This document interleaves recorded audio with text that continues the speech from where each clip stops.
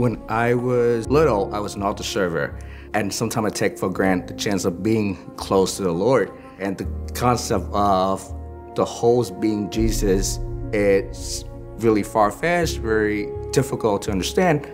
But there was a moment when I was in Spain for World Youth Day, and I remember I was under the church of Santiago de Compostela, which is where St. James' body was at.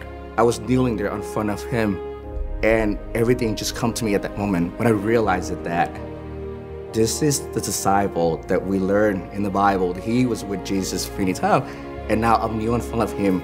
That means that Jesus is real. That host that we receive and we believe in is real. And from that day on, that was my transformation to recognize Jesus in that beautiful little thing that we call the Eucharist.